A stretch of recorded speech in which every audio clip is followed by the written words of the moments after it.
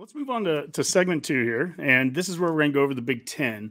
And we're going to start with the Big Ten East first. And again, we'll kind of do this at a higher level than what we'll do with the Big Ten West.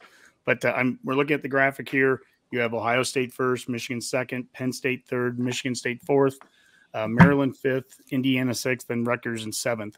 So, Brett, kind of go through that, I guess, start from top to bottom. And what are you seeing going on in the East this year? Yeah, so this is a great top four. When we talk deep divisions, this top four is really strong. It always is. It's the same top four as usual. It's Ohio State, Michigan, Penn State, Michigan State, and in that order, I've got it.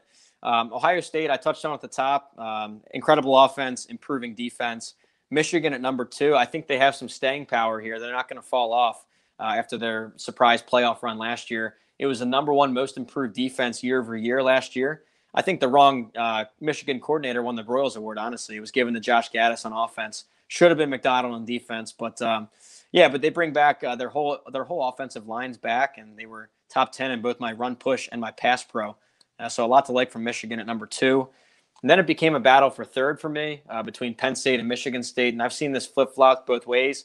I went with Penn State. They have a really strong recruiting profile. They just signed the number 6 class in the country, actually, and it really targeted some key spots they were missing on. Their run game really struggled last year. They go out and sign the number 1 running back in the country. Sean Clifford is back. We know what we have with him at Penn State, but they were really close in a lot of games. They're the Nebraska of the East in terms of one-score losses. You go look at their output last year. It's incredible. So they're better than they showed. Michigan State, great transfer experiment 2 cycles ago. It paid off big time. They were the surprise team last year, but I see them coming back down to earth.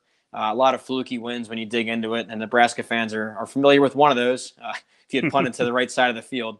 And then from there, there's a huge gap, and the 3 down there, Maryland, Indiana, Rutgers. Maryland, a great offense. The other 2 are rebuilding.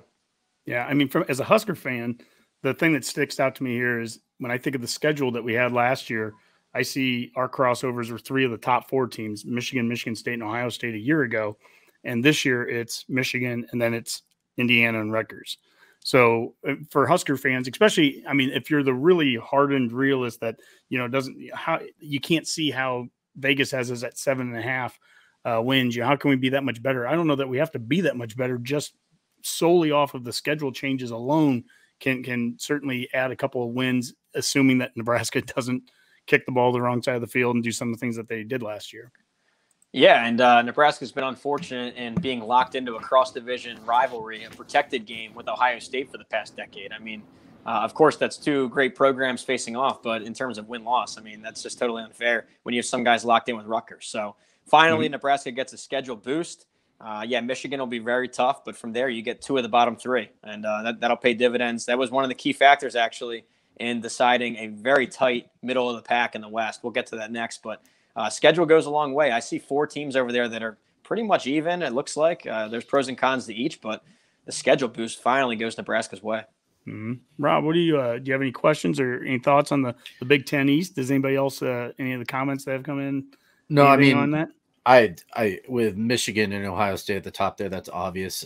It was an interesting comment that you made about Penn State being the Nebraska of the East, because I think what they had 8 1-score losses. I think that was the number of it. That I think that's what I read on there, or something. Or were they 6-6 or so? I'm trying. Yeah, it was. I think they had 5 1-score losses. 5 1-score. That's what it was. Sorry. But really, I mean, that goes. Well, yeah, Nebraska with 8 is an all-time record. We won't be matching that hopefully anytime soon. But Penn State with 5 close games, and really sum it up with this: their season, they were number 2 in the country heading into Iowa, and they were leading 17-0, and seemingly going to win the game. And their quarterback gets knocked out. Jack Campbell lights up Sean Clifford. They collapse from there in game. They lose, and then they lose out from there. So, not to say that changed their whole season, but they were better than that record showed. And they're kind of the inverse of Michigan State. Michigan State had a lot of fluky close wins. And actually, I think Penn State was graded higher in game grader, despite a 7-6 compared to an 11-win Michigan State. So it's not the only thing I look at, but it certainly is something to look at. It's funny because I don't hear a lot of people say that about Michigan State either, though, is that with Michigan State, there's a lot of people that are still pretty high on them and saying, oh, they're the team to keep an eye on in that division. And, you don't sound very high on them at all. And, I understand your reasoning behind it. So, Yeah, when you look at Michigan State, they were down all the way at 25th in my game grader, despite an 11 win and Power Five. Or, I'm sorry, New Year's Six bowl win.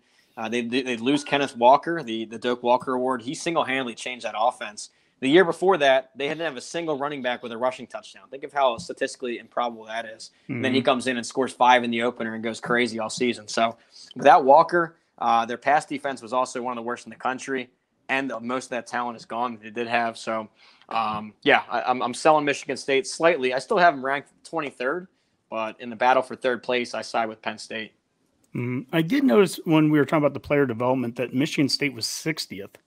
And so is that over a course of a number of years, or are we talking about a 1-year thing there with the player development when Michigan State's listed 60th? Yeah, so I got to look up the exact years, but they're mostly 5-year windows. Okay. So what that's capturing specifically for Michigan State is, well, let me go a cycle before that. It used to be that D'Antonio was taking 2 stars and turning them into All-Americans. That was the peak. So if I had done this metric back in 2013, they'd probably be number 1.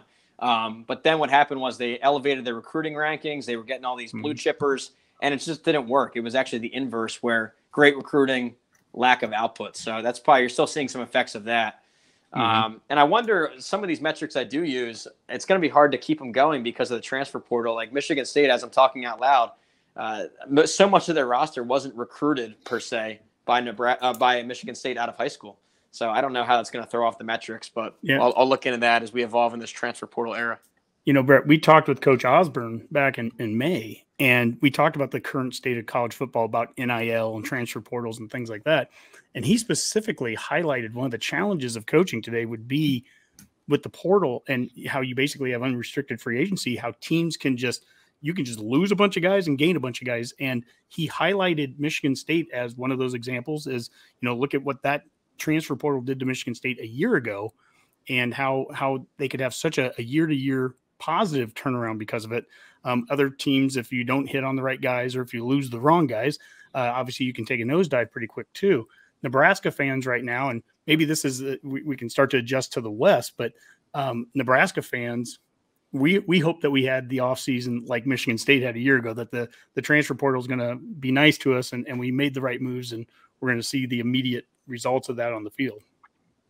Yeah, well, there's a lot of excitement with that transfer class, and I think it ranked 7th nationally. And, that's important, too, because it used to be in the Big Ten West that Nebraska distanced itself way ahead in the recruiting rankings and the 5-year average. It was Nebraska was an ace recruiter, and no one else was even in the top 40. But that whole ballgame is shifting, where you see all-time highs from Wisconsin, from Iowa. P.J. Fleck has signed a bunch of great classes in a row. Jeff Brom stacking top 25s at Purdue is unheard of.